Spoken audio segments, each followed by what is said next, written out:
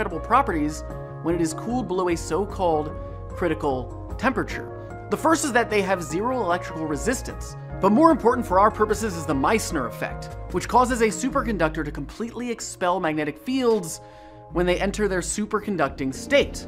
What that means is that a superconducting material will actually levitate over a magnet, even though the material itself is not magnetic.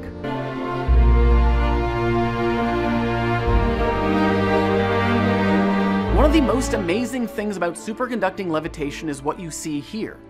Not only does the disk hover above the track, but it can hover below it as well. In fact, we can shape the track any way we want, and the disk zooms along at exactly the same height, no matter its orientation, with no friction or resistance. Set to the song Flower Duet from Delibes' opera Lakme. And as always, thanks for watching.